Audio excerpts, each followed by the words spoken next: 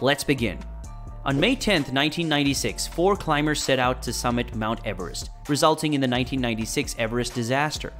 One party was led by adventure consultants Rob Hall, another by Mountain Madness Scott Fisher. One expedition was arranged by the Indo-Tibetan Border Police Team and a Taiwanese expedition. The day would soon turn out to be the most devastating occurrence in the mountain's history, killing 8 people and wounding many more after an unexpected blizzard decimated the climbers, trapping them high on the peak. The 1996 Everest disaster was commemorated on the 20th anniversary of 2016. The incident occurred due to what some refer to as summit fever and the mountain's over-commercialization, which caused delays. The accident was caused by a decision made by one of the team's Sherpa guides, his leader's ambitions, and their head guide lax work ethic. His efforts may have caused a life-changing delay, killing 5 of the 8 mountaineers.